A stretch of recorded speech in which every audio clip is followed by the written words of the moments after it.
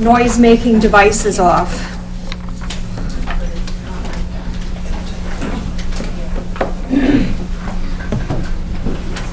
Okay, we'll call the meeting to order. This is the April 7th meeting of the Yellow Springs Village Council.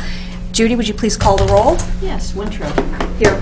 Austin? Yes. Sims? Here. Couch? Here. McQueen? Here. Also present are interim village manager Kent Bristol. Welcome back. And supervisor of streets and parks Jason Handy.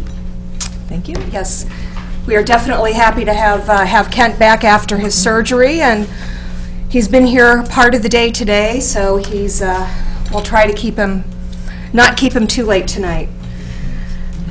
Let's start with announcements. I know that there are some folks here from the from Greene County Department. Senior. Council on Aging. Yeah. So come on up.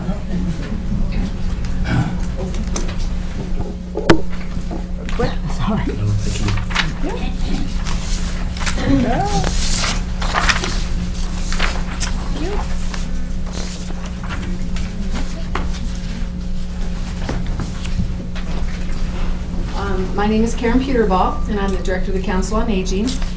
This is located in Xenia. But I'm here tonight to talk about the Senior Services Levy, which is on the May 6th ballot. You'll make sure I'm taken care of. Thank you. And do have a number of folks here from the Yellow Springs Senior Center, our primary partner here in Yellow Springs. What I've shared with you, obviously I'm not going to read it to you, but the basic information about the levy, my hope is that I can provide a few highlights, and then maybe you have a question or two that you might want to ask. I always encourage that, because if you have a question, I know many people in the community have the same question. We are the only countywide issue that's on the ballot, so one thing we know is that there will not be an enormous number of people that are going to come out to vote this May, so it's real important that we get the message out. Our current levy expires at the end of this year, and this particular levy will be a renewal of the current 1 mil with an increase of 0.4. I've shared some information with you about the number of seniors countywide that we connect with in a number of ways, but also gave you some specific Yellow Springs information. And our Partners in Care program is our largest program where we actually work with individual seniors and families and provide services, purchase services on their behalf to maintain their independence, the quality of life in the home. And as you'll see there, we have 67 seniors in the Yellow Springs community, 62 of which have at least one purchase service. And what we have found over the years is that we're able to use a little bit of money to make a significant impact on the lives of a lot of seniors and caregivers. And I think all of you appreciate that it is the family and friends and neighbors who are taking care of our seniors in the community, so we also support them in any way we possibly can. 71% of the council's budget goes to Partners in Care. So again, that's where the lion's share of the money goes to. And but then 23% of the dollars go to grants, and those grants go to our senior centers, obviously Yellow Springs being one of those. And in this information sheet, you'll see that in 2013, between the grants that the center receives, and we also purchase homemaker services from them. They do a phenomenal job with not just seniors in Yellow Springs, but in Cedarville and Fairborn and Xenia. We provided them with just over $148,000, which represents 35% of their budget. Last year, we also had the opportunity to provide 80% of the cost of the new Prius that they're using in the transportation program, because we do a vehicle grant every year to the senior centers with transportation programs. I think the number that I'm most proud of as the director of this organization is that less than 3% of the budget is for general administration and fundraising. So we are very lean and mean, and the dollars get out to the community, out to seniors, families, and those senior centers. But 93% of the levy, 93% of the council's budget comes from the levy, so we are a dependent organization on those levy dollars. One thing I like to share with people who may not know, our name would make you think otherwise, but we're not a part of the county government. We are a not-for-profit organization, and under the Ohio Revised Code, it provides the opportunity for organizations like ourselves to generate income through a senior services levy. So, and I will say that we are able to be very, very creative and extra efficient and get things done maybe in a more timely way than if we were part of a larger system. I'll leave it at that. But obviously, we all know that the senior population is growing. Is something that we all aspire to do. We do want to get older, but we want to get older in a positive way, and that's what we hope to accomplish with the services that we provide. In terms of what's the impact to the homeowner, which is obviously very important, the annual increase to the homeowner's tax bill will be $14 for that $100,000 valued home. So the total tax bill for the year would be $44.63. And we know it's always challenging to ask for more, but we are hopeful that the community will see that it's a good investment in their neighbors and their family members and in their community and themselves, and decide that this is something worthy of their affirmative vote. So that's what I have to share from the big picture. I believe that Karen Wolford, who's the director of the Senior Center, has a few things to share with you as well. Absolutely. I'm Karen Wolford, the director of the Yellow Springs Senior Center, and just to give you some of the things locally that I find is very fascinating as the newbie to this job, less than a year. Currently, 40% of the village residents are over the age of 55. That is expected to increase by 2020 to 55%. And so that translates to somewhere around 1,400 to 1,600 or so of the village residents are that age 55 or over. And so our need for services is going to increase. It is some of the things that Karen touched on, the transportation program.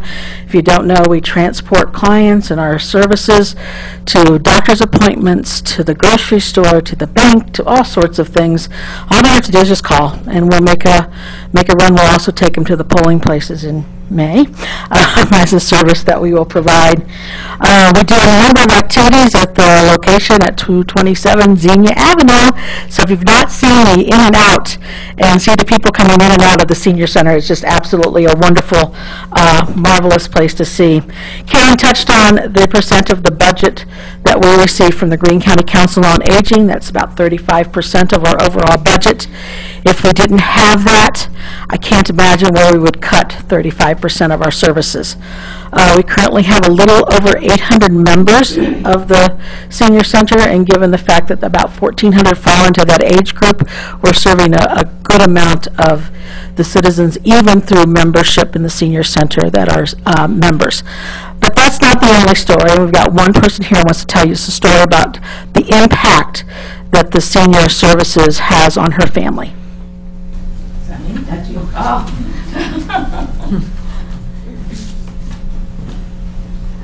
Hello, for those of you who don't know, I'm Jalen Rowe, and I am the second vice president on the board of directors for the Senior Center. But I'm not here this evening to talk about that. I actually went to the council meeting in Xenia, and I'm here because I am such a fan of this organization and this program. My mother is participating at a very high level. She has the housekeeper come in. She has they've actually hooked her up where we can have a companion come in and sit with her and talk with her. She has short-term memory loss.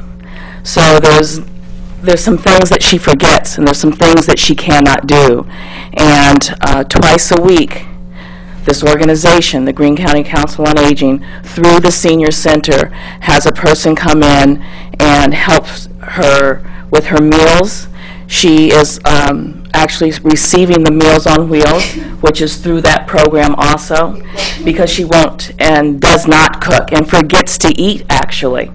So they actually come in, they talk with her.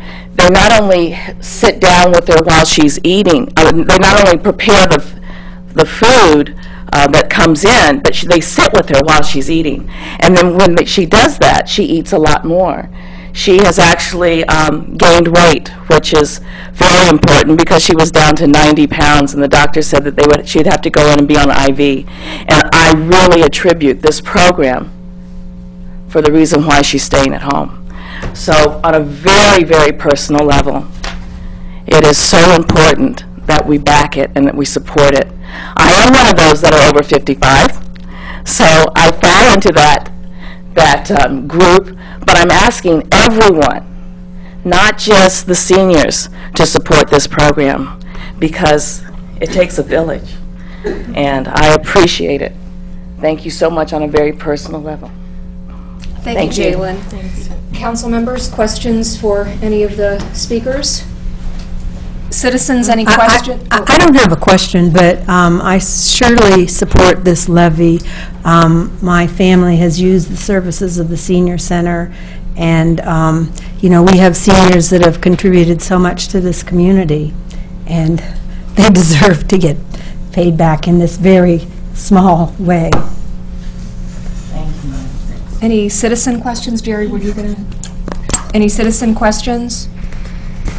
I hope I can say on behalf of council that we would encourage the community to support this levy. We don't really do resolutions of support anymore, but I think, you know, we all recognize how important the Greene County Council on Aging and obviously our own senior center is to this community and to the region. And so we would certainly encourage the citizens to support the levy and hope that it passes. Get out. What, May 6th, right? May 6th? May 6th, we've got a sign. These signs you'll start to see all around the village. If Any of our senior services. so, if somebody wanted those tonight, could they? Do you have any extras? I do have window clings. Okay. There are window clings that say Save Our Senior Actually, if you hold that back up, Paul will get it on the camera. And I suspect that you will have the signs at the senior center. So if anybody needs a sign, go by the senior center. Absolutely. And I'll leave these tonight and also a half sheet information. Okay. So If you could just I'll leave those in the Leave them out on desk the outside, table yeah. would be great. It doesn't say the date, but the date of the vote is May 6th. May 6th. Great. Right. Thank you Voting all. started today, so. Right. Thank you. Right. Out at Antioch Midwest is where we all vote Again? Okay. Again this time. year Okay. because of the construction. And people should realize that it is a low turnout vote, so Yellow Springs could have a disproportionate effect if you just get out and vote in larger numbers than the surrounding area. So, and there's at least one other kind of interesting thing, I think, on the Well, ballot for if us. you're in district, what's the district? 443, mine. 443. I think it's 443. There's the liquor ordinance will be on for the Mexican restaurant at KFC, so. So if you're eager to have a Mexican restaurant and you live down on the south side, you might also want to vote. I know I am.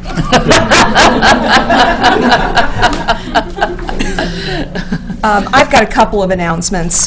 One is there are copies of this outside in the table, and it was also in the packet. It's from Greene County Recycling. It's about their yard waste.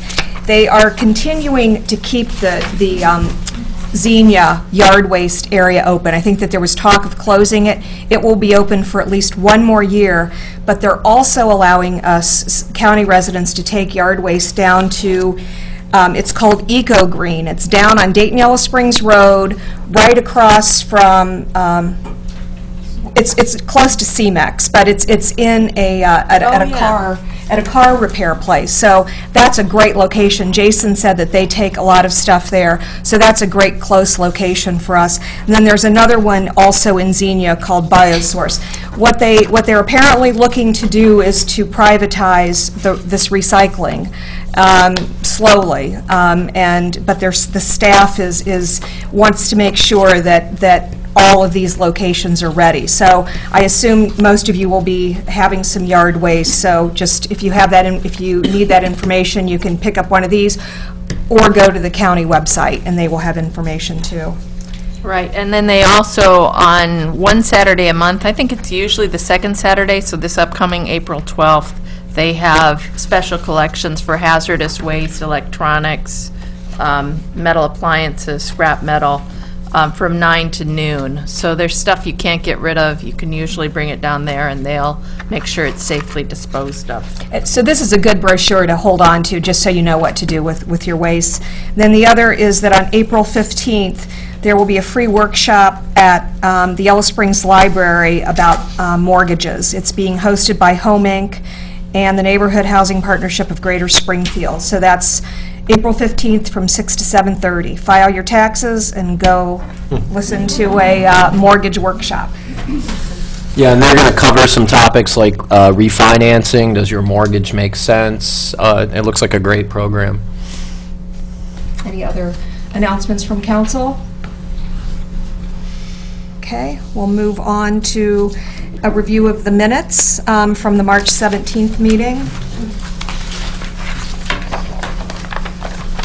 Page 1, page 2, page 3, page 4,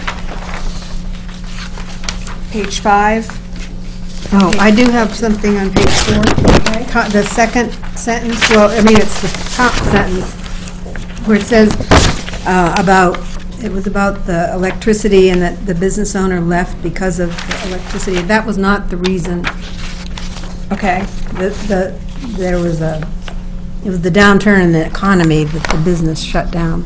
Well, that was not the implied reason at the time. I could change it, but it was implied that that was the reason that the business owner had left. Could you just go back and maybe listen to the tape and see if that can be clarified? Sorry, who was it? Who said it?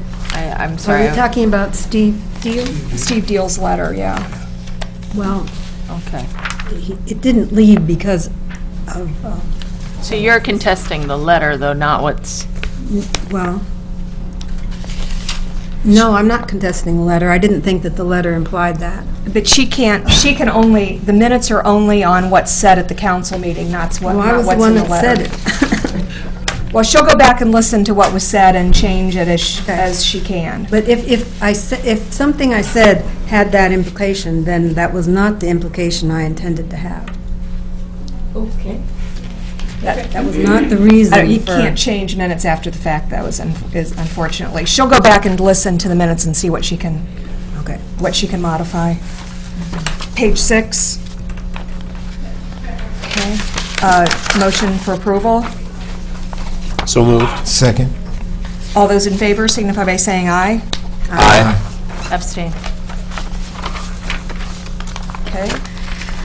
Moving on to a review of the agenda. Anything we want to add, anything that needs to be added to the agenda, anything to be moved around? Okay. Lori, did you want to take a moment to review? There really wasn't a lot in Everything the was, packet. there was nothing in the packet that was from a citizens, except for the petition from regarding downtown buskers. And this was a petition asking the council to basically, sorry, couldn't read my own thing. Asking council to support an ordinance banning the use of amplified and recorded sound and multiple drums by street musicians in the downtown area, not including sponsored events, and making children exempt. Basically, supporting acoustic musicians, but asking for limitations on things that are electronic, amplified, recorded, or multiple drums. And it was signed by lots of people, some of whom are residents, some of whom are not, some of whom are business owners, and they had that delineated. Is this one of the issues that we had asked the Public Arts Commission to consider? Yes. Okay. Okay. So they will presumably come and report back to us on that? Yeah, it's on the agenda for this Wednesday. Okay. So on the 21st, we can talk about that. And I would, you know, if this... Maybe contact, do we know who? John is here, John Brennan, okay. who is the one who wrote and circulated the petition, so you might want to have John there. And I would also, I did a little bit of research on this, and there are a lot of communities communities have tried to do this. There are issues of free speech. There are a lot of legal issues. This will have to go, I wouldn't say before you guys talk about it, but sometime very quickly into the conversation, it's probably going to have to go to legal counsel because of the freedom of speech issues. Okay. Freedom of expression Freedom kind of thing. expression, yes. A noise ordinance would come into, Well, but that's different than an ordinance banning something. We're not, I'm just alerting them to. Right. Yeah. So, and where to have the initial conversation will be at the Arts Council meeting, which is where and when? So the Public Art Commission meets, it's always the second Wednesday of each month, so it'll be on the 9th. And actually, we're going to be starting this month at 6. Is it in this? Came down for this meeting. I've been taking care of my mother 90 miles up, and I have to go back. So Okay. I came for this, and I will not be able to make that. Maybe you can find somebody who can come on your behalf. Where is that meeting? Oh, I'm sorry, it's in the Arts Room here in the Okay. Bryan Center. I will say that most of the business owners downtown are interested in something happening with this. Okay. Yeah, we'll have a conversation. Okay, moving on to public hearings and legislation. First reading of ordinance 2014-3, returning easement number 5 from Glen Helen to the village. Yay! Whereas the Village of Yellow Springs requires a utility easement along a parcel of land owned by Antioch College Corporation, and whereas Antioch College Corporation has agreed to grant said easement to the Village of Yellow Springs, now therefore the Council for the Village of Yellow Springs, Ohio hereby ordains that Section 1, the village hereby accepts a utility easement from Antioch College Corporation in form substantially similar to the attached Exhibit A. Section 2, the village manager is authorized to execute and record the easement. And I will add a Section 3, this ordinance will be in full force and effect 30 days after its reading, unless there's some reason we need to do this as an emergency next time, that will be the case. I think so, okay. Can I have a motion, please? So moved. Second? Okay. Kent, do you want to take this one on? This is a cleanup, and Nick is here, but he's better informed than I am. But this is basically a cleanup that goes along with, I believe, putting a conservation easement on the Glen, and we're trying to eliminate unnecessary or redundant easements, and we've already vacated a number on our side, and this is an attempt. We have 2 easements in the past that allow the village to use part of the Glen to reach our own water plant, which is isolated from the village. And there are 2 purposes for the easement. One is to allow a power line to provide electricity to run the plant. The other is to allow a pipe, which is buried, to serve to deliver water from the plant to the system in the village. And so what this really is we abandoned 2 50-foot easements, are attempting to substitute a single 60-foot easement, and to clean up the language so that in the future, as we need to make changes and adjustments, that we can work towards having minimal impact on the Glen, reducing our footprint. Is that a good way to put it? Nick Budis, Director of Glen Helen. Nothing substantial to add to that. The easement also provides for access points for the village along the bike path. And just because I brought it, I'm going to go ahead and read the easement that it's supplanting from October of 1960. I'll paraphrase. Situated in the Township of Miami, County of Greene, yada yada, being 2 easements 50 feet wide at points to be determined by the Village Council in the future across lands of Antioch College. So, Oh, wow. that is, in encapsulation, one of the reasons why we're trying to update these, so that as we put a modern conservation easement on the Glen, we actually are saying, yes, this is where the power line is, and this is where the water line is, and this is where the village will access that into the future. And certainly happy to answer any other questions the council might have. I did talk to Joe Bates when we had agenda planning on last Monday. I talked to Joe Bates about it, and Joe's fine with it. There was kind of a negotiation of language, and he, he thinks he doesn't see any problems from his part as, operating the water system. So, and I think we're fine as far as the electric lines are concerned, so. Yeah, the map is pretty self-explanatory. Thanks, Nick. Sure. Any comments or questions from council? Citizens? Judy, would you please call the roll? Yes. Sims. Yes. Asplund. Yes. McQueen. Yes. Tausch. Yes. Winthrop. Yes. Thank you. Moving on to Resolution 2014-17, approving a pool management contract for 2014. All right, whereas the village sought bids for the delivery of pool management services for the 2014 pool season, and whereas the village manager reviewed all the submitted bids and conducted an investigation of the responsibility of the bidders, and whereas upon careful consideration of the bids by Park Supervisor Jason Hamby and the village manager recommended to council that the bid be awarded to Dayton Pool Management as the lowest and best bid. And whereas the village desires to retain the services of Dayton Pool Management for professional pool management services for the 2014 swim season from May 24th to September 1st, 2014, and whereas the proposed agreement with Dayton Pool Management is attached as Exhibit A to this resolution, now therefore be it resolved by the Council of the Village of Yellow Springs, Ohio, that Section 1, the village manager is authorized to execute the contract in substantially similar form for pool management services for the 2014 pool season as set forth in Exhibit A, and Section 2, this resolution shall go into effect at the earliest period allowed by law. Thank you. Can I have a motion, please? So move. Second. Kent? Can you Actually, speak? Chris Connor, the Well, attorney, did as much as... And I spoke with Chris quite a bit about this. We did talk about this at the last meeting. We basically agreed to this. I think we're all aware that were there 4 other bids or 3 other bids? Total 4. 3 other bids that were actually somewhat lower than this one, but after Kent did some investigation, and especially Chris Connor did some investigation, they weren't responsive. I don't know that any of the 3 were actually licensed to do business in Ohio.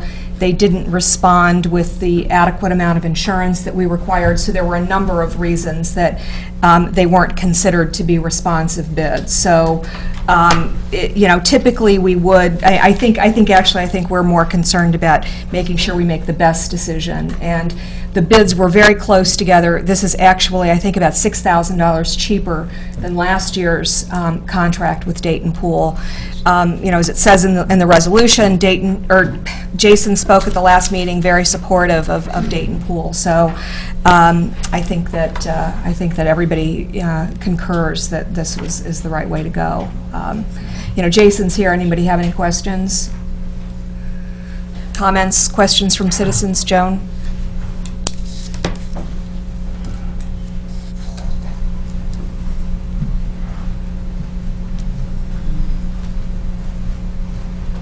Joan Edwards. My concern is not with the Dayton Pool, managing the pool.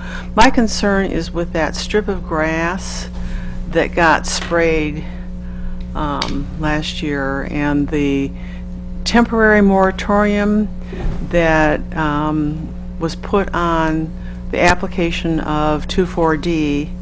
And I don't want to just have that sort of drift into Never Never Land.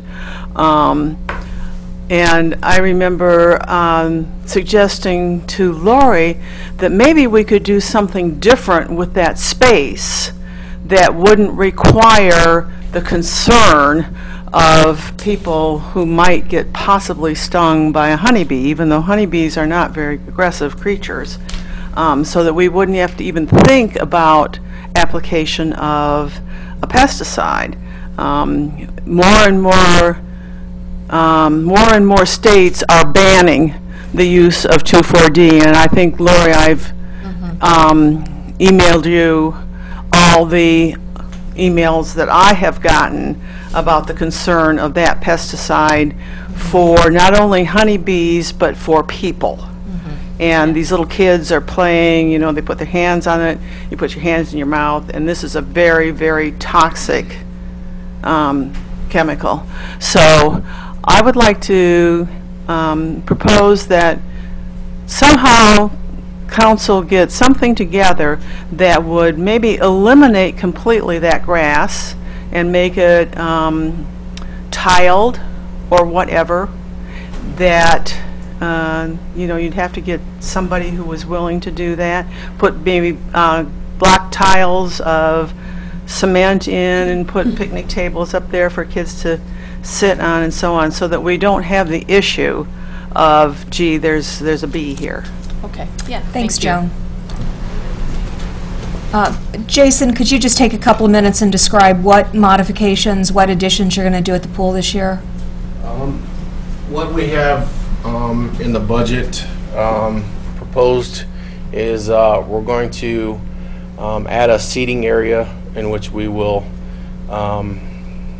take a portion out, add concrete, and then put an awning of some sort up for shade and comfort.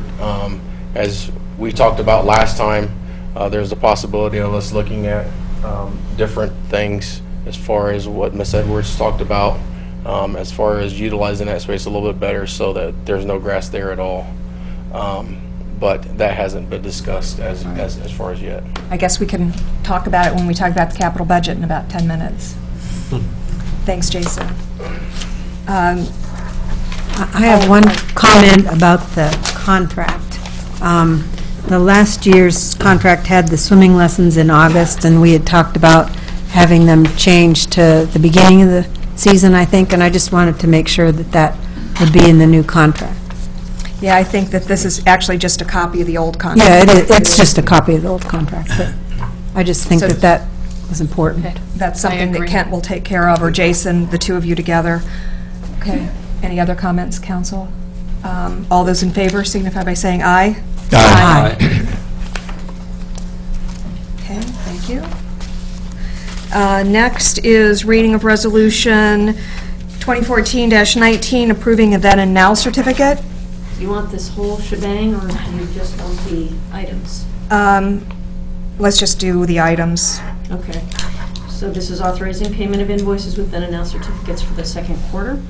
And the items included are 2 invoices from Rumpke for $42,206.19, DP&L $15,802.43, American Municipal Power $204,340.64, All Seal Home Improvement $3,252, and the Bureau of Workers' Compensation $28,614.56.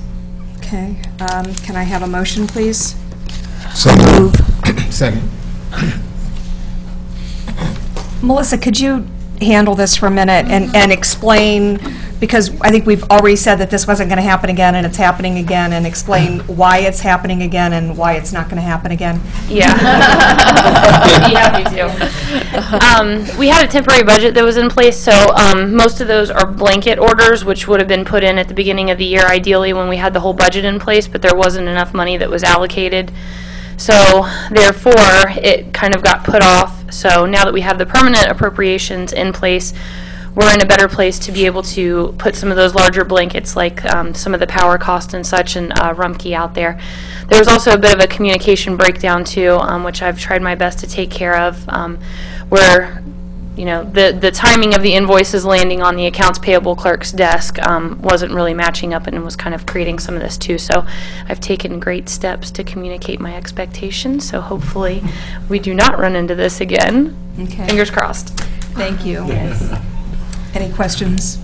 Well, I probably should have asked that before Melissa sat down. And the main thing is it's just making sure that everything is totally above board Right. and very transparent. That we had the money and that it was authorized, so, at the time it was spent. All those in favor signify by saying aye. Aye. And last, reading of Resolution 2014-20, designating the council clerk to receive sunshine law training on behalf of council. This could just be done by Yeah, just by title only, yeah. This is designating Judy Kintner as village council's designee to receive public records training on behalf of each of the elected officials pursuant to and in accordance with Ohio Revised Code Section 109.43B and 149.43E1. Thank you. Can I have a motion, please? So moved. Second. Judy, you've done this before, right? Could you describe it? Well, every year, the auditor checks to see that every elected official, mayor, council, everyone has received sunshine law training for that year, but it is not required, actually, that you yourself receive that training, particularly for folks who've been on council for a while. It's kind of the same old thing again and again. So the clerk can take it for all of council, and the mayor's clerk can take it for the mayor. But you can't do that unless you've passed a resolution stating that, in fact, that is what you are doing. So anyone can certainly go take sunshine law training, but it's just sort of is a little CYA in case someone doesn't do that and we get audited. And just to, when new council members come on board, there's always an orientation. Our attorney comes to that orientation, and sunshine law is a big part of that meeting.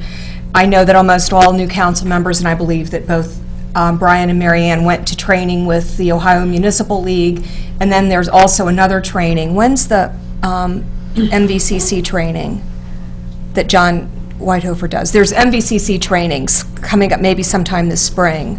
I'm not sure. But, we all have had training. So this isn't, you know, we're getting our training on sunshine law. This is just, you know, kind of covering the legal requirement. It's also nice, too, if people Forget, their right. little certificate or some such thing. It's just in one spot, so. Right.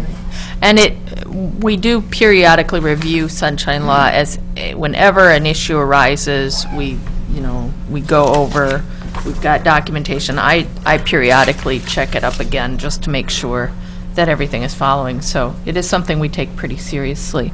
All right, thank you. Any questions or comments, Sue?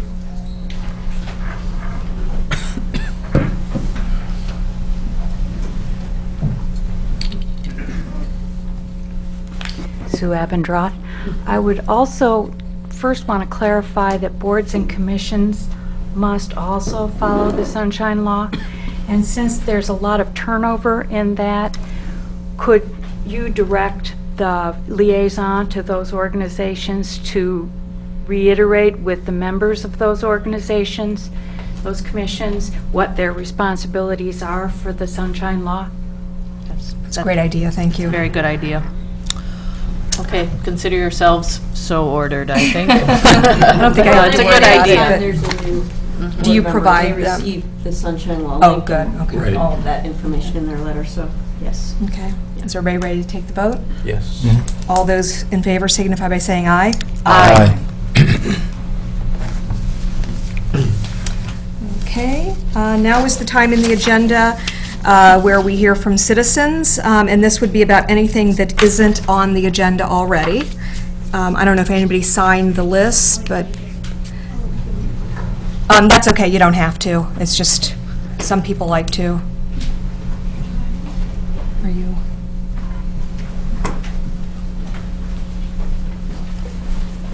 Well, good evening. My name is Amy Magnus. Good evening, council members and Yellow Springs residents.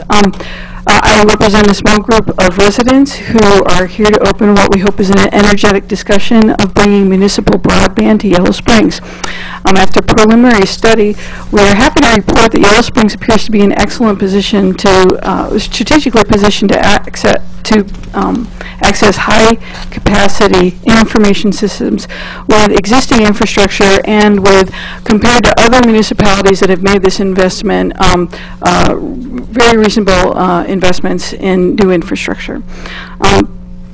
The internet has become a utility like water and electricity. Our children are going to be relying on this even more.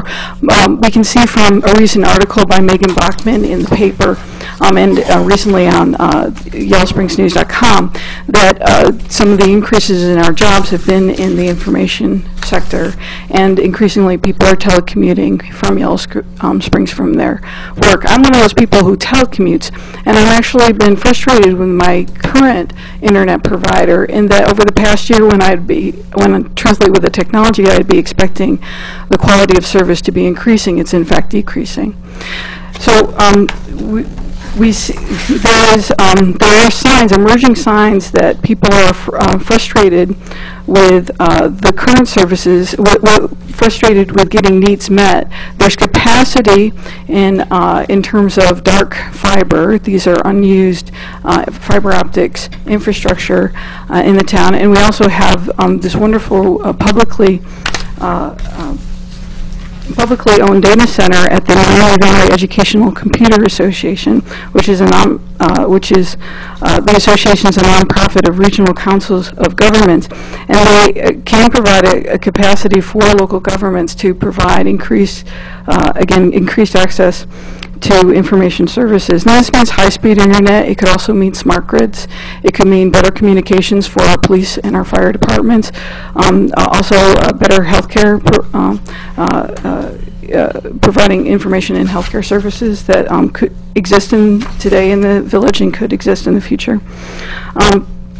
So the the group is essentially initiating market research, and one of the first things that we've done is initiated a survey. We have some preliminary results at the moment. We've only had less than 50 respondents. I've included in the information that we've handed out a link to the current survey, and that will be provided online.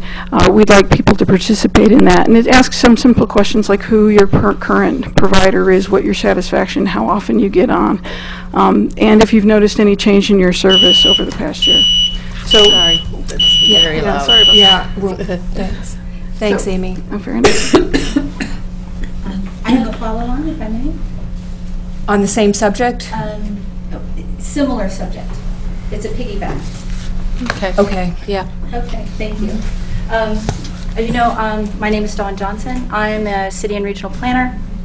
And something that the American Planning Association is encouraging all planners to do is make sure communities are positioned to take advantage of the next coming wave, the smart city. And so in that, this whole notion of a municipal broadband is an opportunity for Yellow Springs, if it fits, to get on that wave at a very high point. And I've shared with Mary Ann and both Brian, CERD, the Citizens Institute on Rural Design, is offering an opportunity for communities, our size communities, to take advantage of some very low cost. It could even be in-kind contribution of the value of $7,000. So if we had local experts spending, I don't know, 10 hours, 4 or 5 local experts, there's your $7,000 of in-kind services to take advantage of this grant, where we would get an opportunity to do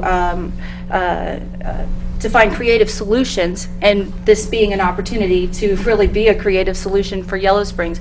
And I would encourage the council to consider allowing us to move forward with this grant application.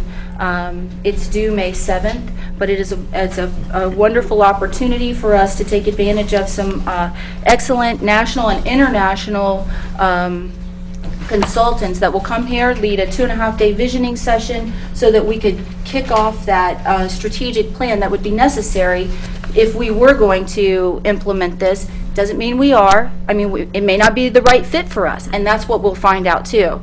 But I do know that the Key Group did a survey a few years back, and it's really, with Mveka here in our town, we have an excellent opportunity to take Yellow Springs into the 22nd century, well before any other community our size. And you want to talk about economic development. The 100 or so communities that I've studied so far that have their own municipal broadband, those communities are the communities getting the businesses.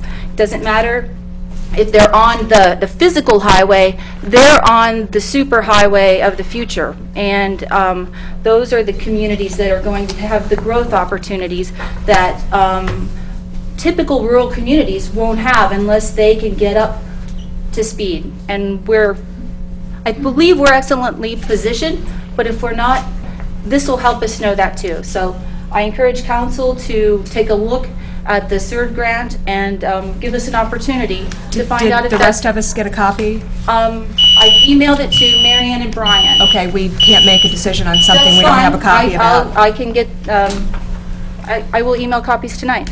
I think we need to decide if we're going to enter, I mean, if we need to decide something at the next meeting, well, or What do they- potentially even tonight. What do you need from us? Does it require a letter from us? Does it require a proposal? What Well, would? there will have to obviously be a proposal, but a letter from council would suffice, and then we would indicate what our $7,000 of in-kind contribution could be. And it would be easy, like I said, it would be easy enough for us to pull together our local expertise. But, I mean, we have the Mveka folks who've already met with us, and, you know, their counseling time is certainly worth $100 an hour, and I think it wouldn't be very hard to rack up $7,000 worth of hours. I think we have to have a little bit stronger understanding of what we're committing Certainly. to than that. I mean, I only had 3 minutes, I so- think you're going to have, well, Yeah. it wasn't on the agenda. Right. We didn't know it was going to be on the agenda. What I would suggest is that if you bring something to the next meeting, to the April 21st meeting, Okay. and just understand that I don't know the capacity that this community is going to have, that our government entity is going to have to support this. I mean, we don't have, we're down on understand. staff. Right. We really don't have the funds to commit to it. And that's what this study will reveal. We're building a water plant, and we're doing a lot of things. So I have a lot of hesitation to commit any of our staff Yeah. capacity to this project. I completely understand. I completely understand, and I apologize for the short notice. I learned about this maybe 2 weeks ago. We had an opportunity to talk on Friday. I'm surprised we're up here today, because we just had our group meeting on Friday. But I do appreciate you giving us this opportunity. Bring something that we can actually sink our teeth into on the We'll make sure it gets 21st, into and the packet. Gets into the packet. I will send it tonight, though, so that you do have time to kind of digest it before And your if- meeting. it sounds like you've already reached out to Well, these two. my understanding when you sent the grant application was that it was a application I thought you had suggested for doing something around economic development, and I don't know if I talked to you. I talked to my friend Pat DeWeese, who is familiar with these kind of grants and that organization, and just talking about it, we felt like we had enough skills in town to just work on whatever the project was, rather than do all the work that you need to do to submit a grant where you have not that much opportunity to get the grant, you know, just work on the project. And for this disagree with internet, that, and if you look in here, we're going to go forward with a strategic plan regardless. But having the opportunity, this would sort of give us that that initial synergy, because they know how to spin these things together. Are you familiar with CERD? No, I'm not. The council, okay. They've done several very well thought out, and it's up to the community too. I mean, the community has to put that energy into it too. And I understand what you're saying. You've got 5 things on the burner now. We're going to have to move on, but just understand, whatever you're committing, that at this point, we're not really committing to anything. I mean, you need to understand at some point when you're going to bring us in, and at what point we're going to have the capacity to move forward or to say we're going to support. Just one question. If we talk about this on the 21st, will that still be enough time to submit the grant application? If we move forward with pulling it all together and all we're doing is waiting on the letter of commitment, I think that that's a possibility. But like Mary Ann said, in the event that we don't, we still need to put together a strategic plan. If this is something that you would ever think about, you can't just kind of like, oh, let's have a municipal broadband, let's do this. It takes that kind of planning effort, and we're talking probably 1 or 2 years of spin-up time. Okay. But And how do citizens get to the survey? it's on SurveyMonkey right now. It's got a convoluted, Right. email address. It's on open discussion in Facebook. Going to have some paper surveys at the library in the pamphlet section by the back door. Since the library's not supporting it, they can't hand it out and they can't monitor it. But there will be paper surveys there, because I think it's important for citizens who don't have the internet to respond to the survey as well. Thanks. Okay, thank you. Thanks. Any other citizen concerns to be brought forward? Okay, seeing and hearing none, we'll come back. The next item on the agenda is a special report. We have a Library Commission annual report. Is somebody here to give that report? Oh, yes, there is. I thought it was Lily Claire that was going to be doing the report. I think she's...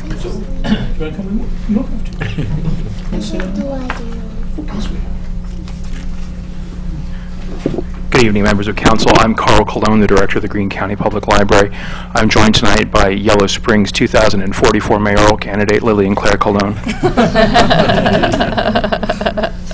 Thank you very much for this opportunity to report to the council. It's been another very spectacular year at the Yellow Springs Community Library. I just took a little peek at the stats before I came over. Yellow Springs Community Library circulated 202,000 items to the residents of the village. I did a little back-of-the-napkin math, and that comes out around in the area of about 58 items per person in the village. So on behalf of the Greene County Public Library System, thank you.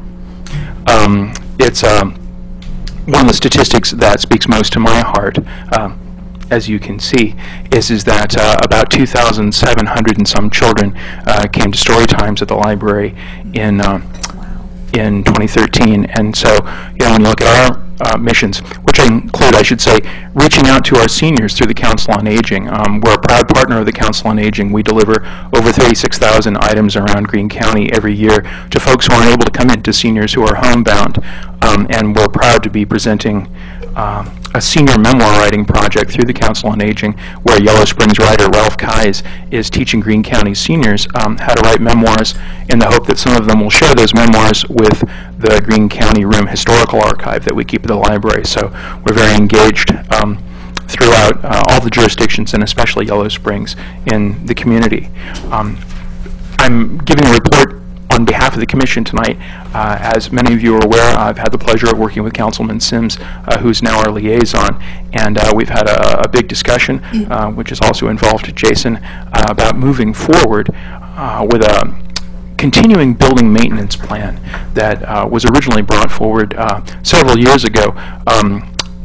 The council commissioned Ted Donnell to do a study to have a look at the building. The building's 50 years old, wanted to see how to get it through the next 50 years. And as a result of that, council's done some really neat things.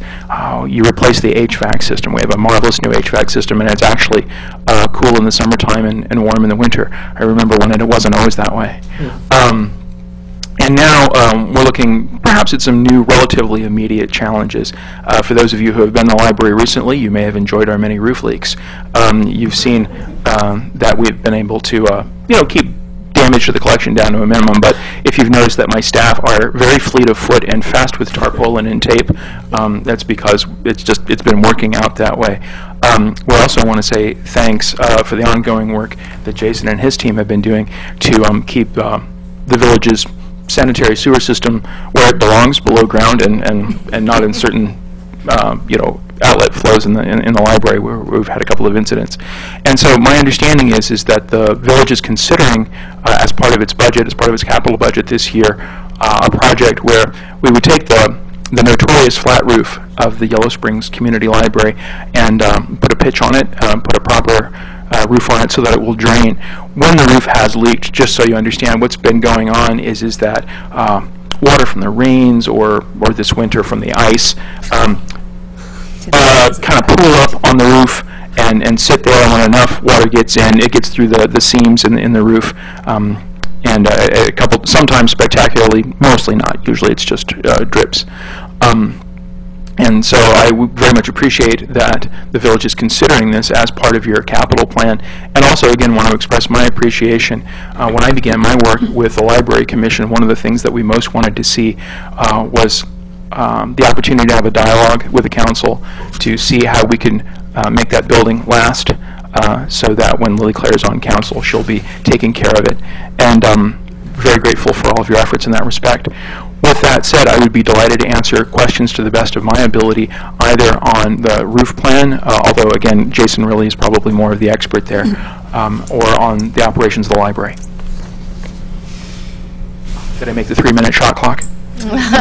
Commission. You had a little bit more time, but thank you for being succinct. Yeah, and would you mention the Dolly Parton project and also, maybe give do you feel like giving a prelude to November?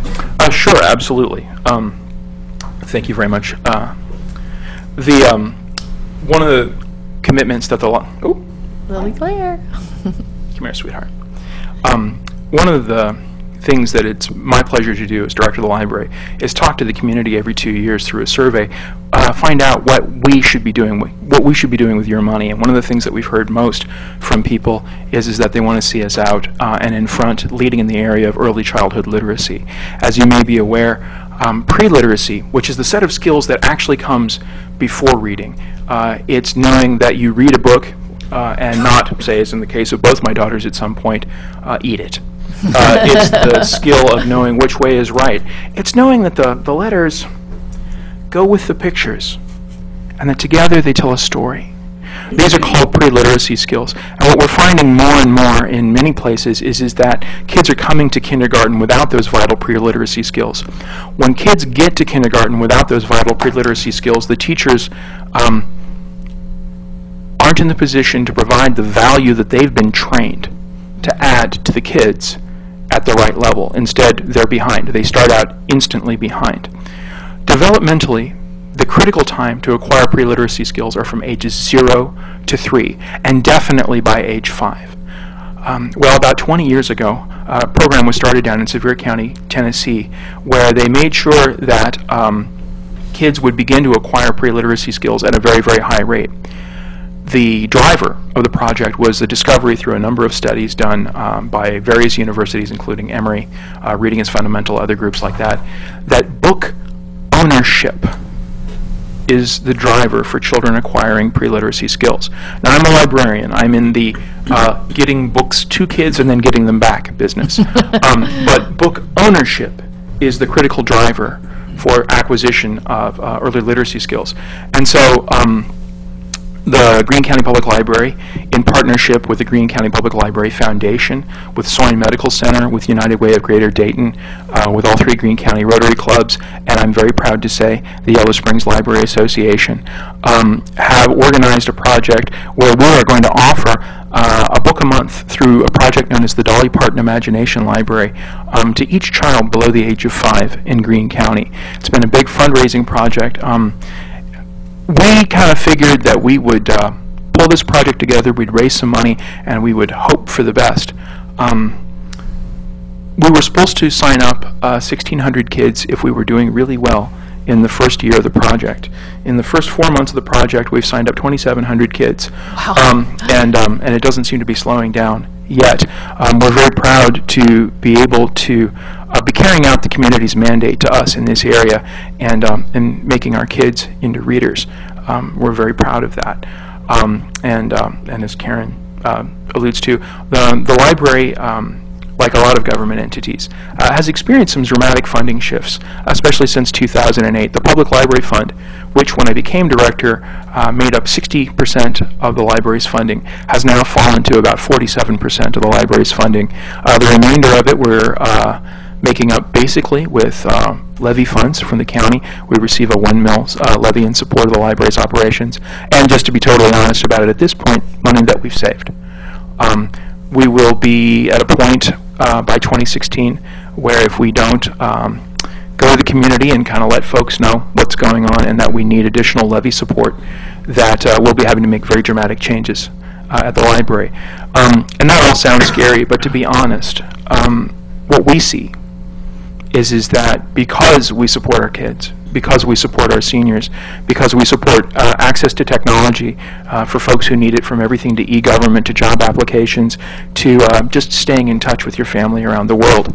What we're finding is that when folks understand that the library is in need, they're ready to come support us, just as we've been there to support them. And we've been there to support you basically because, well, like we said, it's your money and you told us to. And it's our great matter of pride for us to be able to serve so many people so well in Greene County. Thanks, Carl. Carl, just one question. How can someone support the book program? Oh, thank you.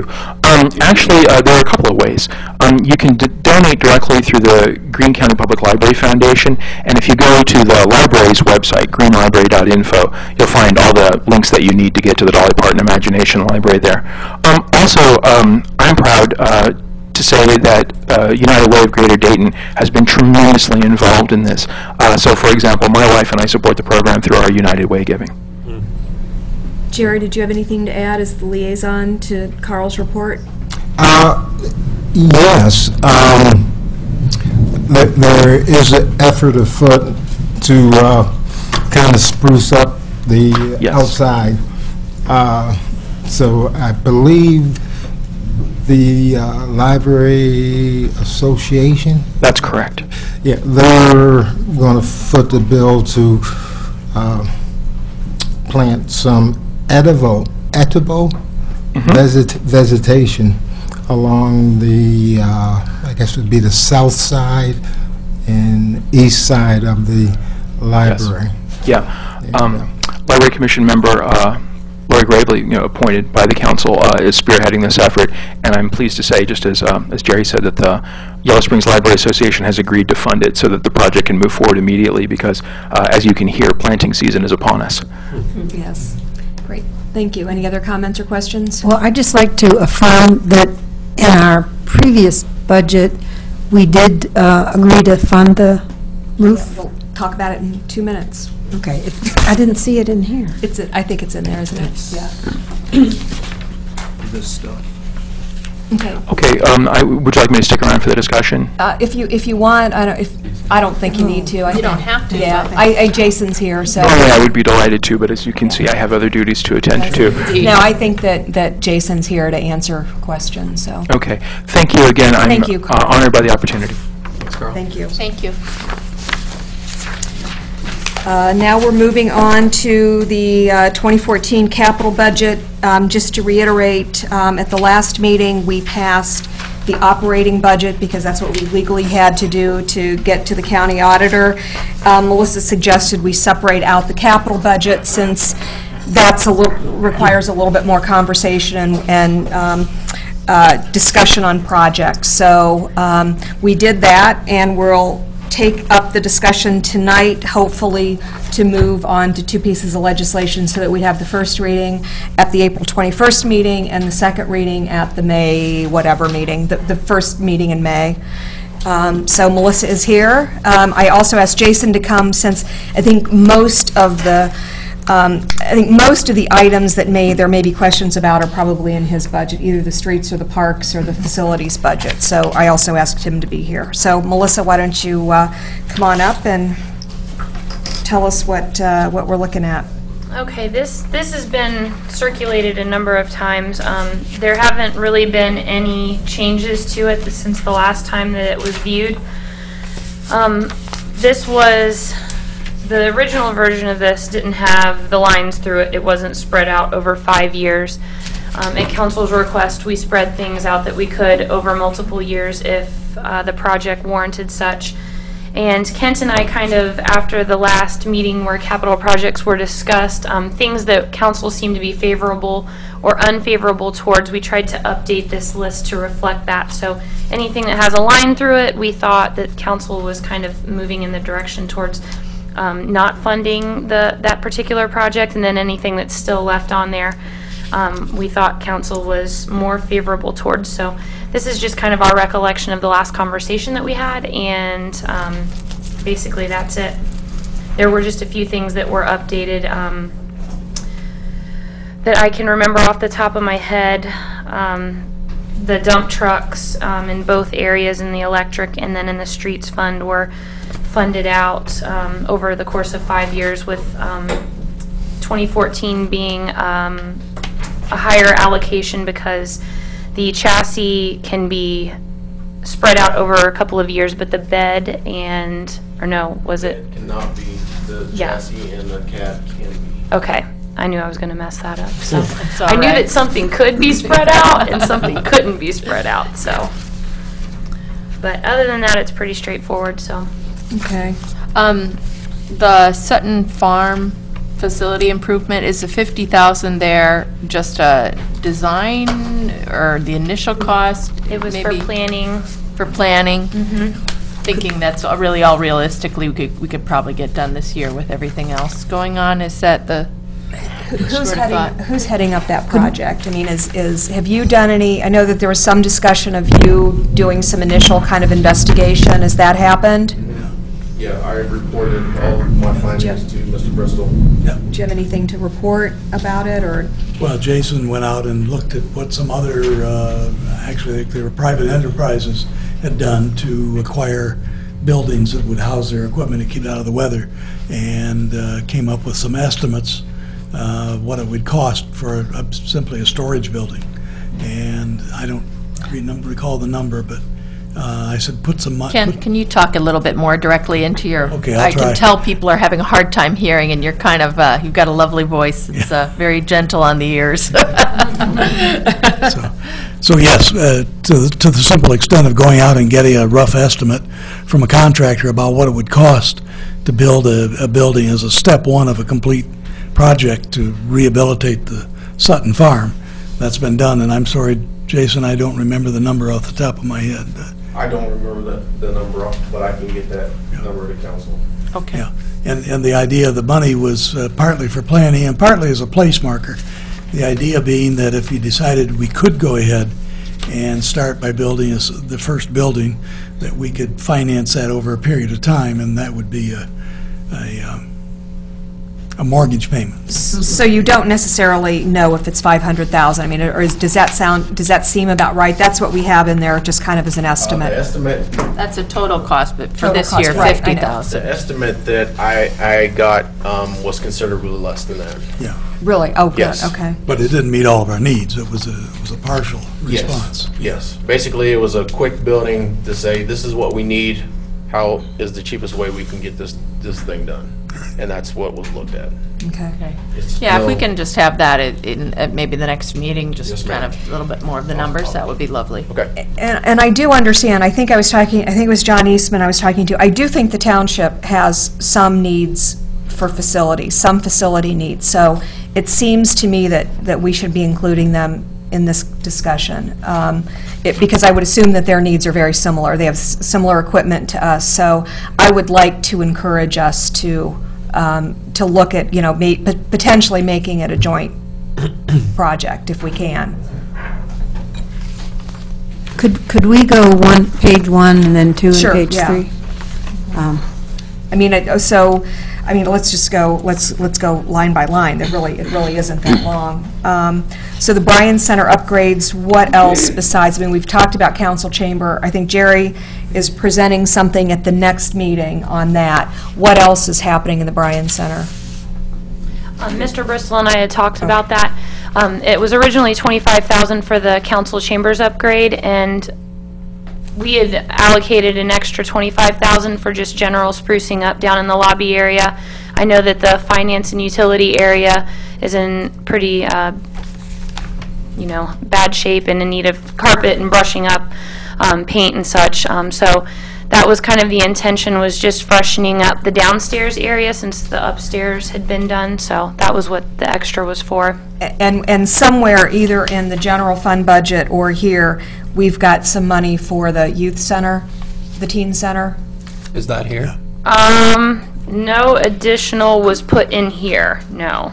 I know that, I mean, at a minimum, there's floor that needs to be fixed, that floor, you know, and I don't know if it's the whole floor has to be replaced. I mean, painting, things that are, I think what we decided is that anything beyond that, equipment-wise, I think that there's a group together that's looking at And more function and the Human Relations Commission help with the equipment. So I think what we talked about was, the floor, of course, and some painting.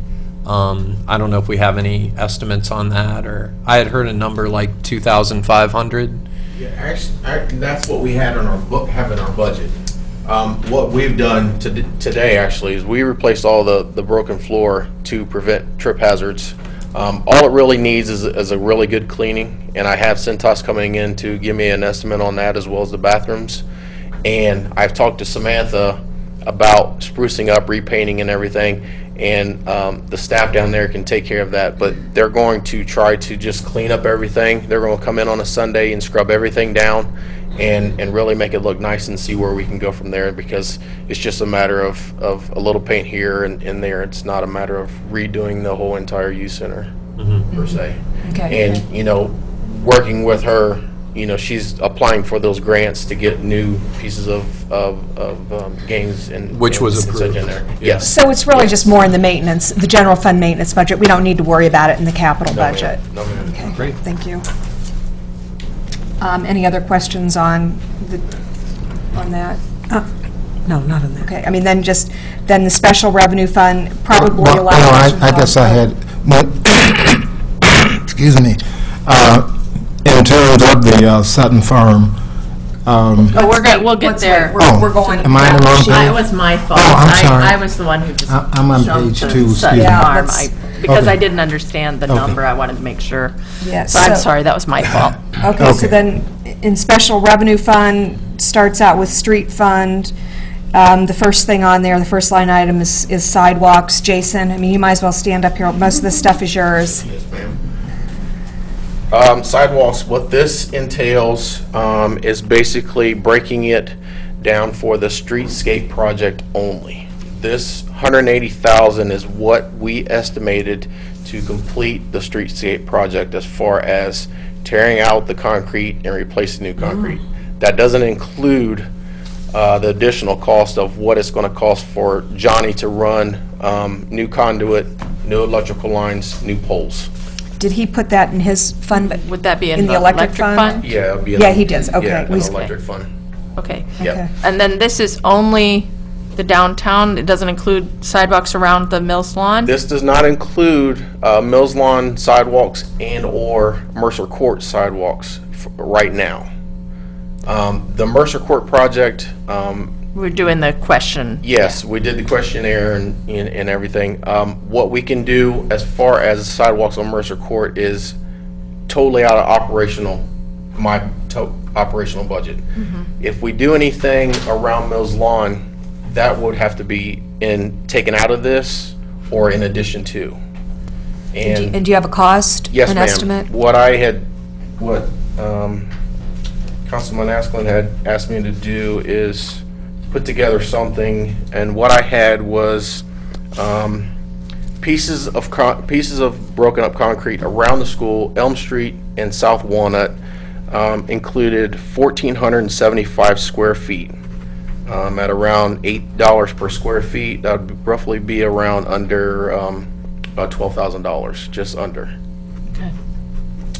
If we were to replace all the sidewalk in that area, Elm Street all the way down, and then across on South Walnut, we'd be looking at 58,000 to doing everything.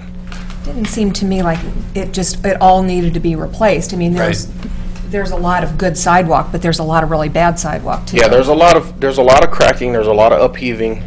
Most of it though is exposed aggregate, which means you've got the rough patches, the bicycles, the skateboards, everything else. There's still that little trip hazard there, so it's just totally dependent on how much we. So what do you recommend? If we want to have those sidewalks be safe and usable? Immediately, I recommend that the spots be taken up. There's some spots on South Walnut that are really bad. A few on Elm Street. Yeah, a few on Elm Street, but mainly on Walnut Street. I believe my Is that the crew- 12,000 Yes, estimate? yes, ma'am, yep. Okay, And I believe well- my crew, we went out and calculated, and I think it's 18 spots in which we would have to take up Oh, go ahead. and replace. No, go ahead. Did you look across the street? There's a couple of really bad ones in front of the church, too. Yes, on South ma'am. Walnut. The one that's there, we can grind that down if we don't need to replace, Okay. and that's not gonna cost us anything, but man-hour time. Okay. Well, I'd like to see that 12,000 included in, and I'd like to also see that work done sooner maybe than the streetscape for safety. Yeah, I agree. Well, and you don't have to worry about street fair quite as much, although somewhat as much. Yeah, never mind, you do. Yeah. Ignore what I just said, you yeah, I mean, and it's getting, I'll tell you, it's amazing. It's already April, so. I know. Are we putting together an RFP for a concrete company? How are we doing that, Kent? I was actually waiting on Mr. Bristol to come back to put that together. Okay.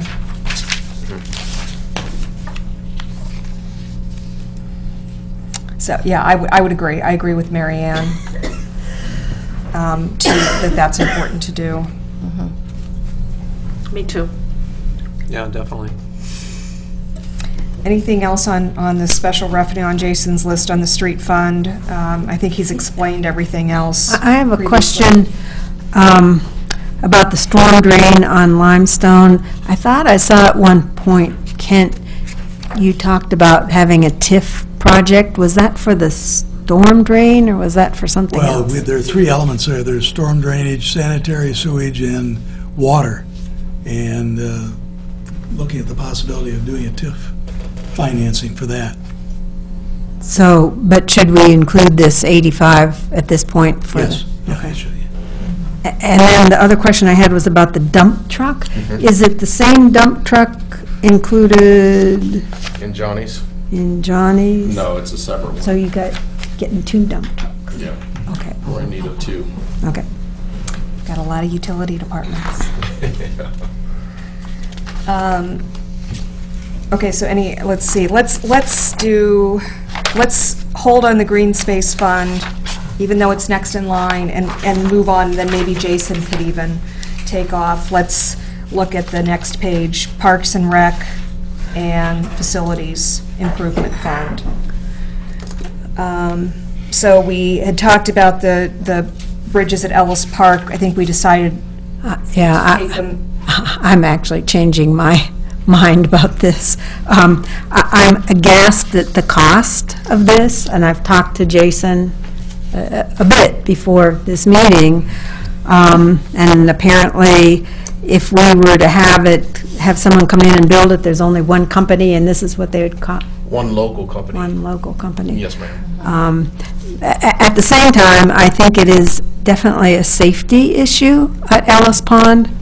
And, if we're talking about green space, I think, I'd like to see us look at the green space that we own as a priority. So, I don't know, I'm leaning toward saying yes, at least to the one bridge. I know we had talked about maybe getting volunteers to do it, but then, as Brian and I were talking about getting volunteers to do a bridge, playground equipment, and a skate park, and that feels a little over the top. So I guess I'd like to see what other council members think.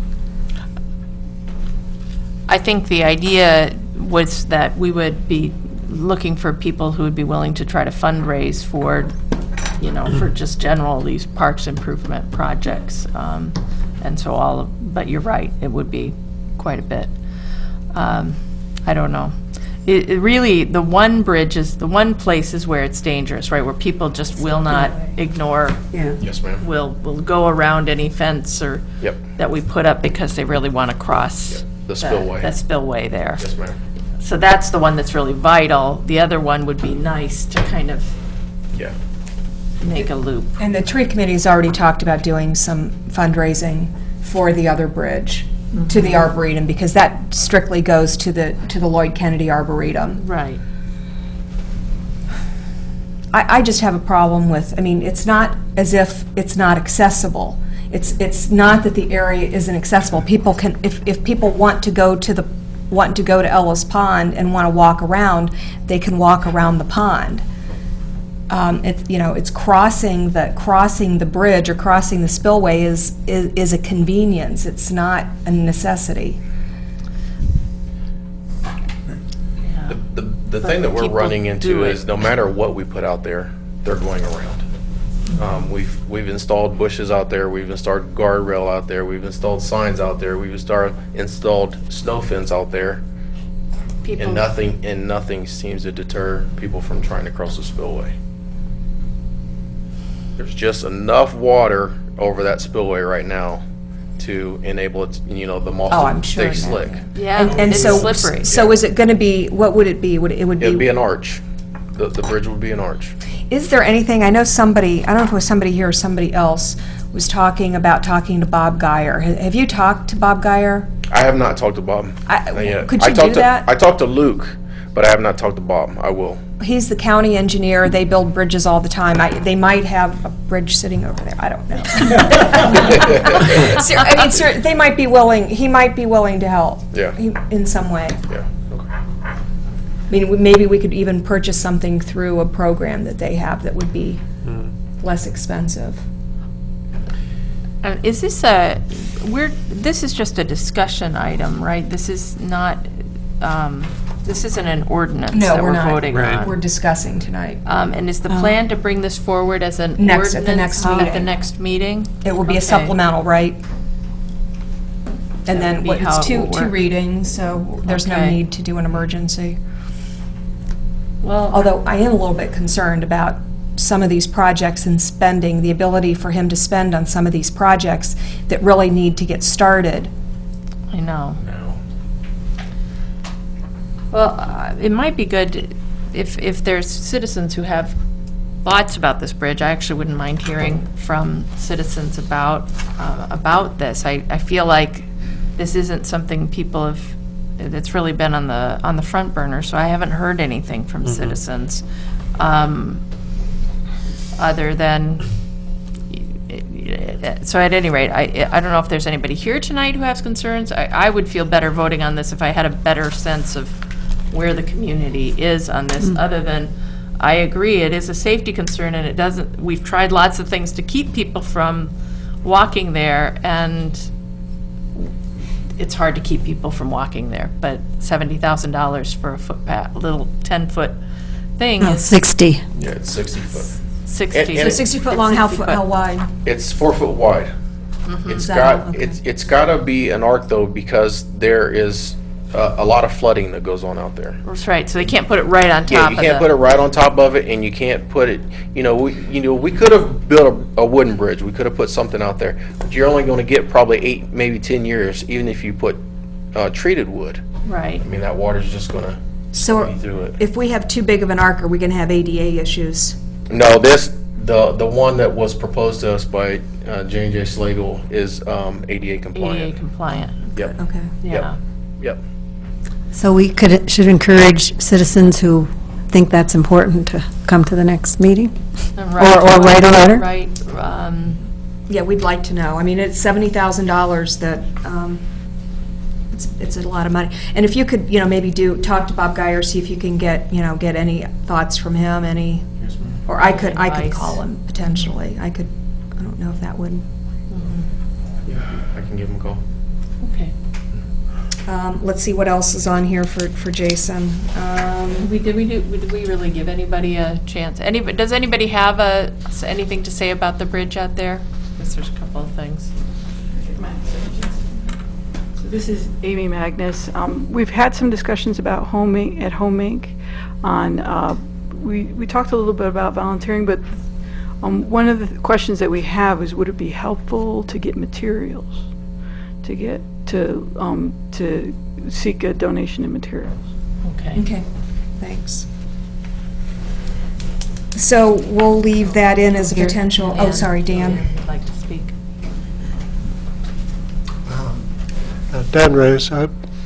Just speaking devil's advocate in a certain sense, and I don't know ultimately what the best answer is, but I wonder a little bit about the how much weight to put onto the interpretation of ADA compliance, since we're in the middle of a lawn and there are other possible passageways that one could take equally accessible.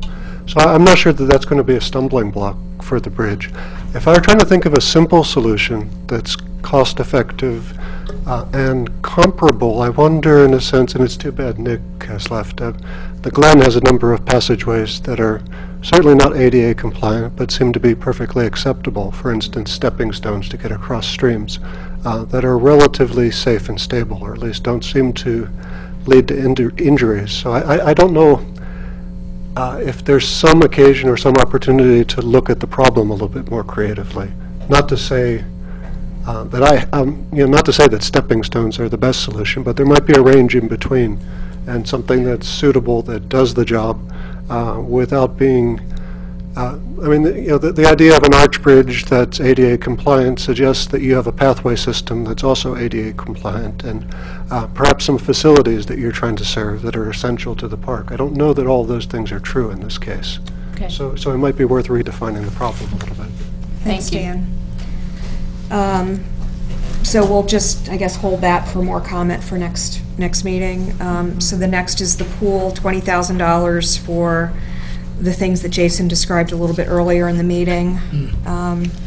Questions or comments? So could you be, what are you looking at in terms of the pool improvement? Was it basically sort of cementing in part and putting more seating in and some sail shades kind of thing? Yeah, it'll be more shading. Typically, what's up there now is just tree shading, and that's not sufficient. On the interior, by the women's restrooms, we're going to block off that whole area and pour concrete, and then erect something to provide shade right there. Now that we are going to go in contract with Dayton Pool Management, we're going to, like Karen alluded to, we're going to look at more, a better way to utilize the space that Ms. Edwards came up and talked about, so that we could possibly take that grass out altogether. But that will probably be a project that will come later on. Right. Yeah. Because this will be tying up the majority. Right. We are small-staffed. Yeah. We can only do so much, yeah. especially in the short amount of time we have before pool season starts. Yep. And then the skate park, $35,000 worth of improvements to the skate park. Does that include the $3,000 or not? The $3,000 donation? So would it be 38? It'll be 38. Total? Yeah. Okay. Yep. Okay. What would probably be good as we think about this in the future would be if we had a kind of a parks foundation that was, building up capital in order to spend on special projects related to our parks and recreation system. So not for maintenance, but if people wanted to make donations for a bridge like that, or for better improvements, that kind of special improvements to the pool that aren't about, making sure the drains work. That's probably perhaps what we should be looking to try to build financially. That's something that Brian and I actually talked about earlier today after a meeting, this idea, because we were talking about the loss of, we were out with a Beaver Creek Township trustee having lunch and talking about the loss of estate tax and what that's done to communities, and that we feel like we're a community that our people really do want to help the community, and so maybe there are ways that we could go start talking to the Community Foundation about holding the funds, but have them be potentially estate funds that people are setting aside, Right. But it would be for that. We would have one for the library. We could have one for the parks. Pick 2 or 3 areas. Maybe green space would be another one. Have specific areas of interest that we know our community has, And urge people ask to- them to set aside money in that way or give money in that way. So, that's something. Jerry's. Are you still on the Community Foundation board? So that's something that, maybe just casually bring up to them and see what they would think. And Well, I'm not on the board. You're not on the board? Excuse me. I'm on the committee, the the selection. committee that approves or Grants review, disapproves yeah. grants. The grant committee, I'm sorry, is what I meant. Well, I might mention that, but I just, I mean, it's not going to happen anytime. It's not going to maybe even happen this year, but I think it's something that we really should move towards. Right. Yeah, another, People should be aware that, I mean, it's I don't know how to say it politely, but, when you died, it used to be that we got a very generous donation from through the taxes from people's wills. And that is gone. We get nothing, effectively.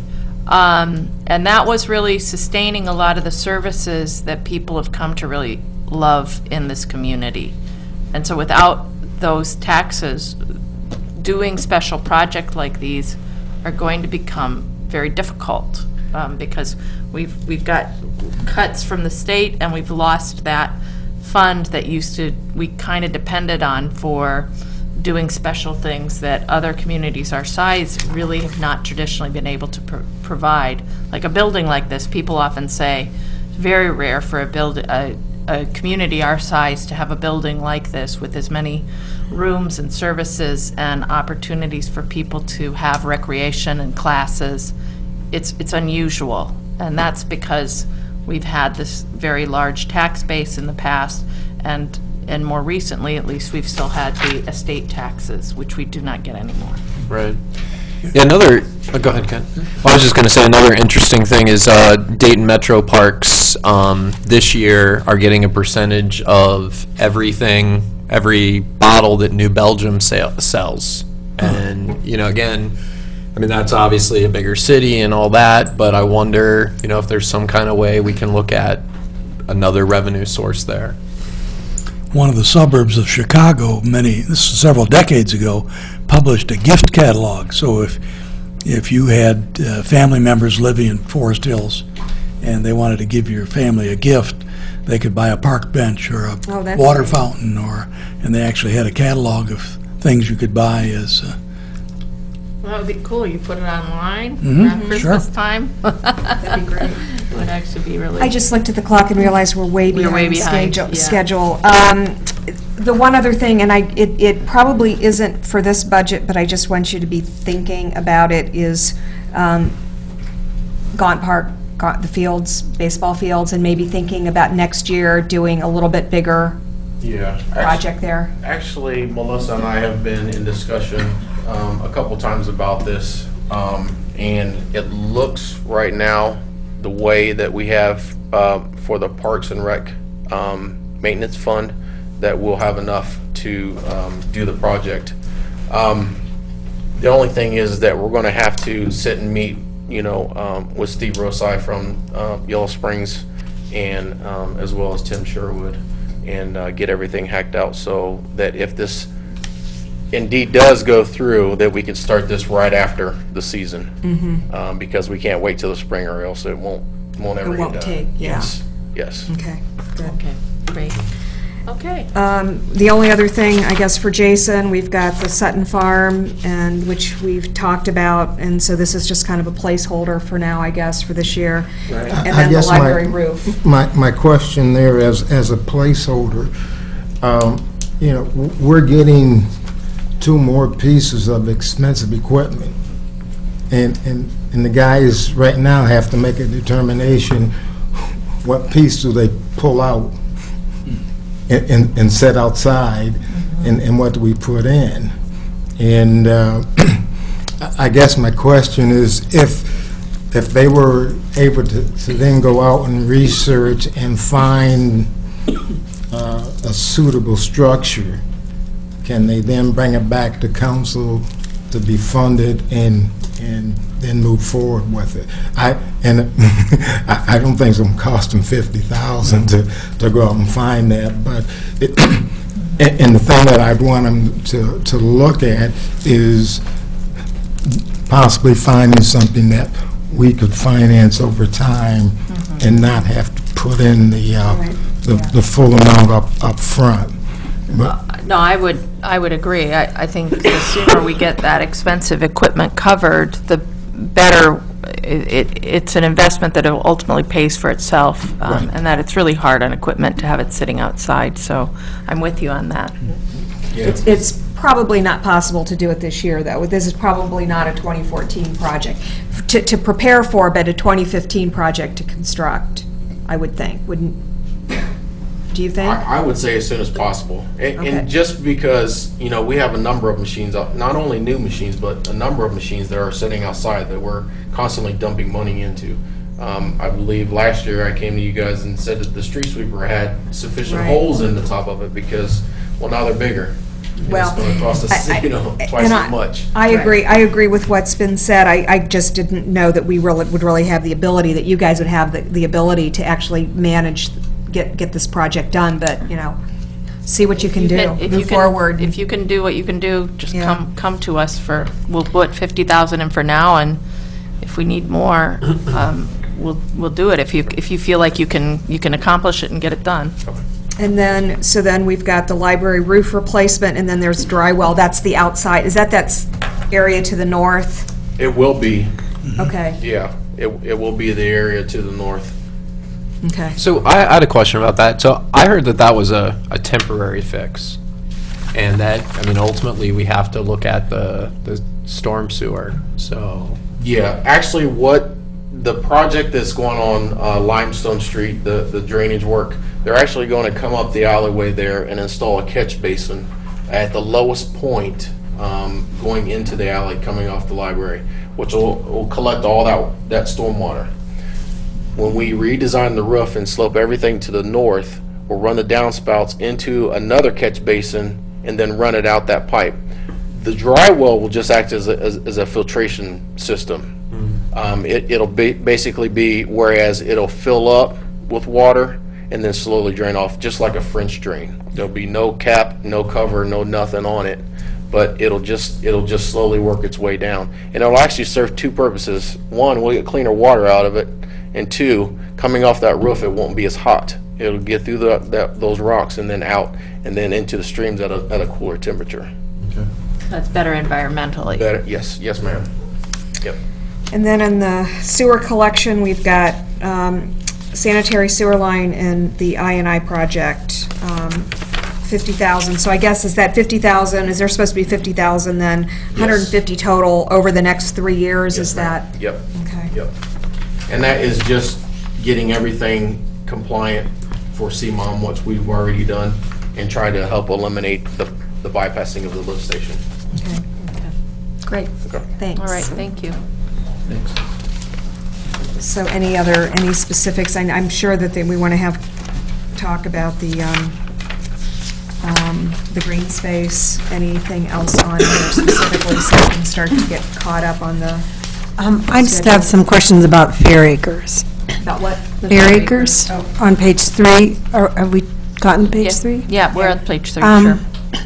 Because my understanding was that the water line and sewer line needed to be replaced, and that was one reason for not doing road work, but it seems that this budget shows road work being done, the water line not being done till 2017, and no sewer work being done. Can you explain that?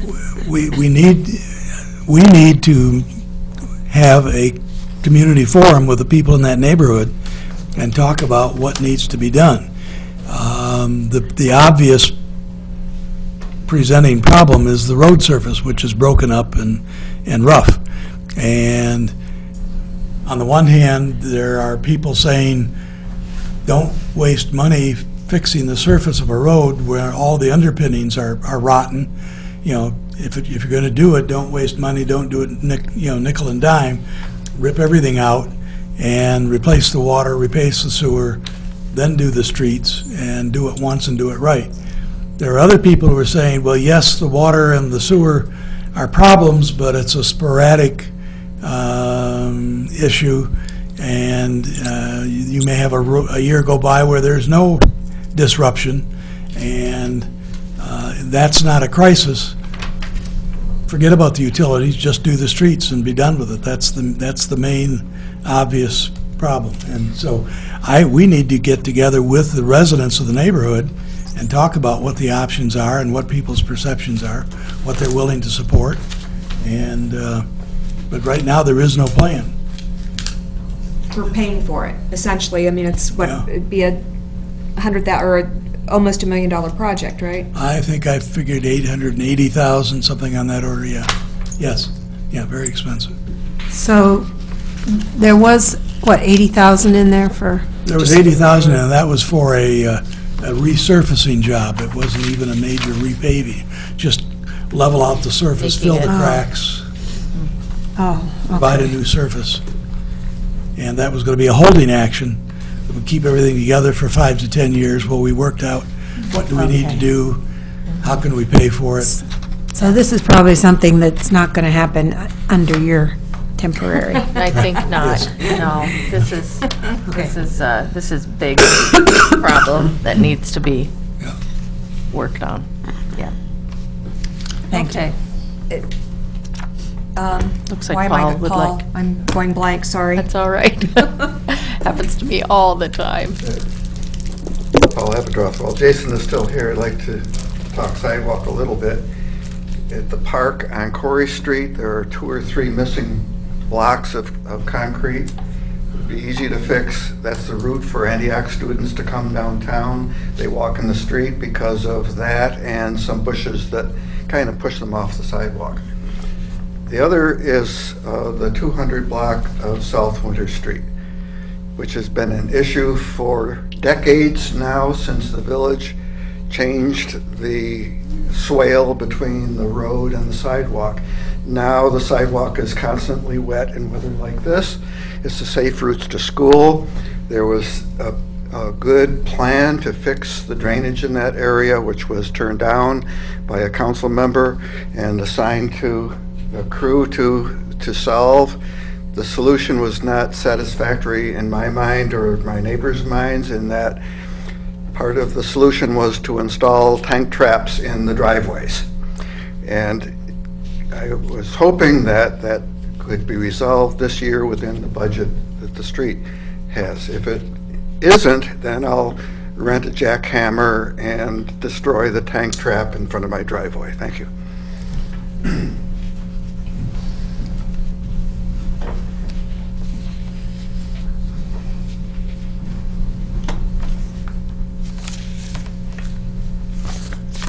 So is there anything else in the budget we want? Joan had her hand Oh, up. sorry, Joan.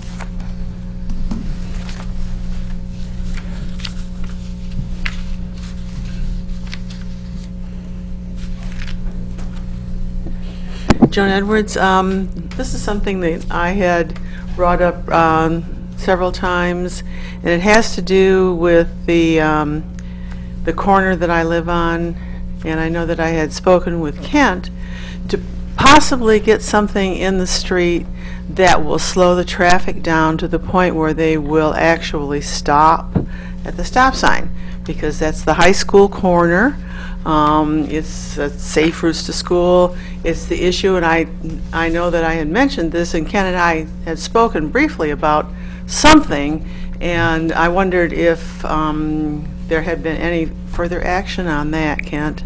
Yeah, Jason and I talked about it, and the village already owns some rubber speed bumps that can be essentially attached to the ground. And I said I would like to try it. And Jason said, well, let's wait until the snow plowing season is over, because those things raise hell with the plows. So yes, we would still hope to do that this spring, Joe. Put in some rubber speed bumps. Thanks. Taki, did I see your hand? I'm just curious about the Fair Acre situation. I'm wondering, regardless of the opinions of the residents, what is it structurally that has led to that situation now in that neighborhood? I mean, is it what happened? Regardless of the opinions of the residents of Fair Acres, there is a problem. There are perhaps differing perceptions about what to do with it. But is there something structurally? What was the cause? Oh, what has happened? The basic standard employed when they built that section of streets and sewers and so on was they didn't meet a reasonable standard. Bedrock is close to the surface in the Fair Acres area, and so instead of chiseling holes in the concrete in the bedrock and burying the sewer and the water line deep enough so that freezing wouldn't be an issue. They just sort of laid everything on top of the rock and put some gravel over it and then paved the surface. And being shallow, they tend to freeze when it gets cold, and when the ground heaves, it breaks the sewers. And so my understanding, Jason, is that we're out there quite regularly, particularly in bad weather in winter, making repairs to the utilities because they weren't installed properly in the first place. So, the question is, the ideal solution would be to go back, rip everything out, start over. As we've already heard, that's a very expensive option. And the question is, do we live with a compromised situation that provides a reasonably uniform surface for the road and just deals with problems from the poor design as they come up? Or do we try to take a more universal view? That's the... And if we do, then how do we pay for it? Then how do we pay for it? Yeah, in other words, would we go back then and ask the residents of that area to cover some or all of the cost with a special assessment? So, those are what we're wrestling with. Okay. I would just like to add, given this discussion, that it's not just the residents, but our crew that's being impacted, and the cost of the village, too. And that needs to be taken into account. So, does anybody want to make any changes? Anything we want to see Melissa add or change in this budget when she brings it to us at the next meeting as an ordinance?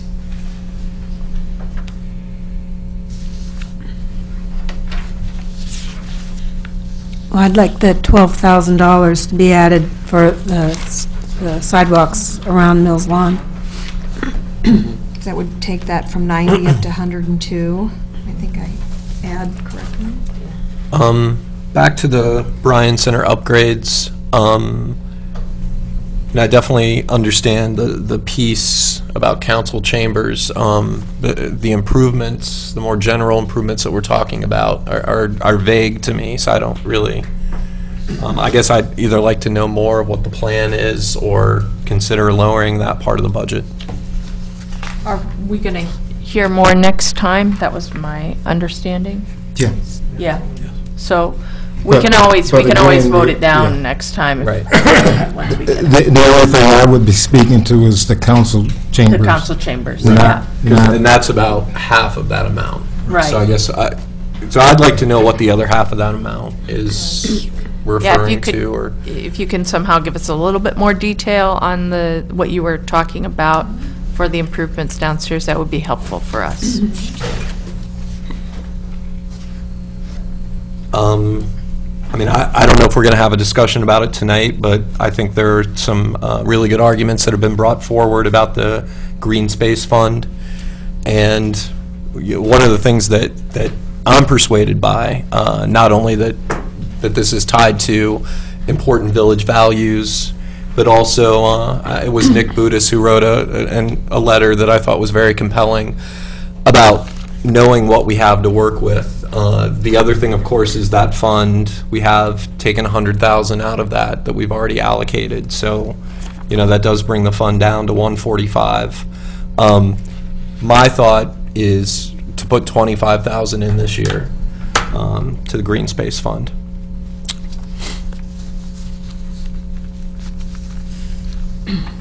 Well, I had written something about that, and my sense is that given our financial situation, including the fact that the fund that funded the green space is no longer available to us, that we spend some time being strategic and looking at what are the important green space criteria. What are the criteria that we have, rather than, at this point, sort of like there's this area around Yellow Springs. I think it's important that if we're going to put money into it, that we have identified what are the things that we want to preserve, and I listed it in that. So it's not that I don't support going for something if we've decided it's important, but I don't support just putting money into a fund, especially with a deficit budget that we're going to continue funding. And I do agree 100% that we need to think more about our strategy and the priorities. I guess another way to look at it, though, is that, I mean, part of the last amount that we got from the estate taxes is in our reserves. So, I mean, it's, you know. It was, the last estate tax we got already got put in this fund. That 50,000 already was put in the fund. Right, but I think what he's saying is that the reserves that we've created were partly built up through that estate tax. And so that's what he's saying, is thinking of it more as a capital investment rather than as an ongoing expense. Because I believe the last amount we saw was about 500,000. So, I mean, it was a very significant chunk that we got the last year. I don't have that number in front of me, but I recall. I thought it was around 300. Or 300, okay. I thought it was like 302. Yeah, okay, that could be. I would also say that the levy, one of the aspects that we did talk to the community about with the levy passage was supporting the Green Space Fund. It gives me huge pause because, I mean, it's nice to be able to look at these other things like the library fund and see these giant fund balances. And we do have a large general fund balance, but we're also in a deficit spending situation. So it gives me an awful lot of pause to be taking more money, creating a larger deficit budget for money for the Green Space Fund. But I do think that there is something symbolic about it, and I do think that the community has indicated that that is something that they want to support. I think it's something that we should look at having a special fund for, like we were talking about for facilities, for people for whom that's an issue. But I agree with Mary Ann that we do need to have a better discussion about what our goals are. But I would support the 25,000. What do we have a consensus? Should we just take a vote? So we have a motion. I'll be the second on that motion. All in favor signify by saying aye. Aye. Opposed. I'll oppose.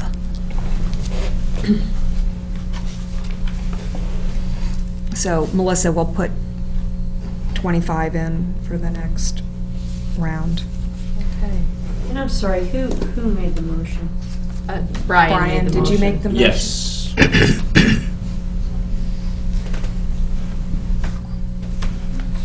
And I seconded.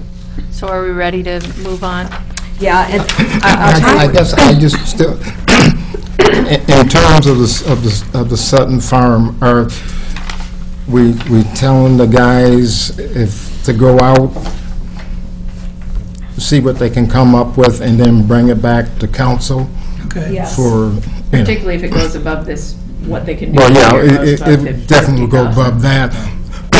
But if they can come up with a plan and get it done this year, because they wouldn't be doing it, they would be hiring, we'd probably hire. But all parts of this are going to require either RFPs or they're going to require, I mean, they can't just go contract. These are all items over. Yeah, I know that, but for the initial plan, so that we have a building to cover a lot of this equipment that we now have setting out, you know, that's what I'm more referring to. There's several elements. I mean, when the Sutton Farm is addressed, first you want undercover storage for your valuable equipment.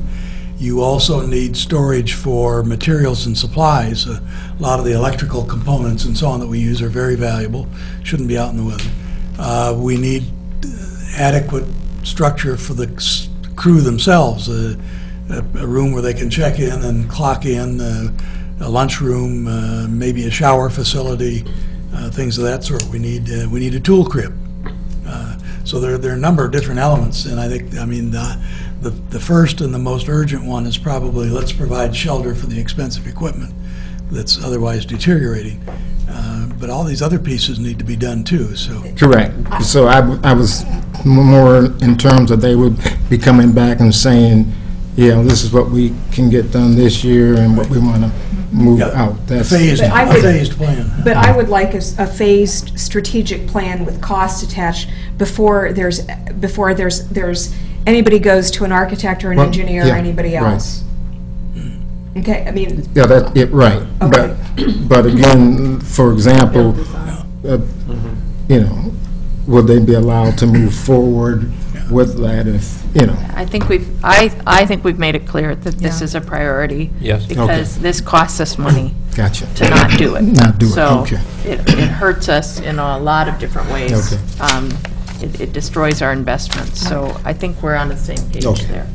I'm going to, are we, so are we? I have one comment question. I think probably this budget discussion is later than usually council would do it.